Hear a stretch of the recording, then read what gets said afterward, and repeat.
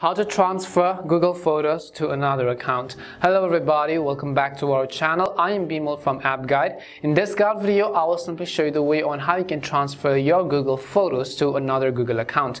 But before we get started, as always, if you are new to our channel, do make sure to leave a like, hit the subscribe button, and without any further ado, let's get started with today's video. So first things first, what you want to do is make sure you have either downloaded or updated the Google Photos app to the latest version. You can do this by heading over to your App Store, in the search box typing in Google Photos, and go ahead and simply either download or update the app.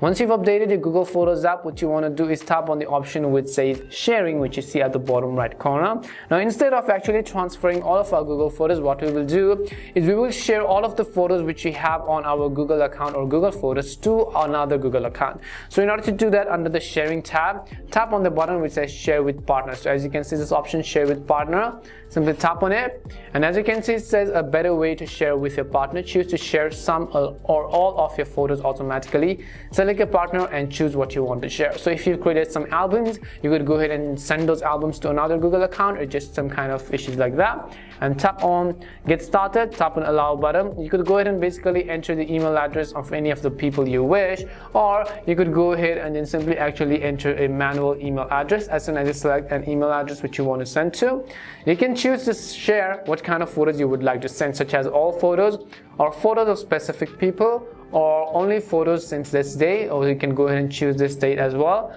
Or in order to transfer all photos, simply select it, tap on the next button, and then you have to send them an invitation. They will basically receive an email, and when they accept the invitation, they will be able to access all of the photos, and they will also be able to download them, edit them, delete, or anything they want into their device.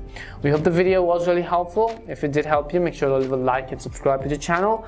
If you've got any more questions, queries, or doubts, simply also make sure to leave them down below. Thank you very much for watching till the end of the tutorial, and see you soon in our next video.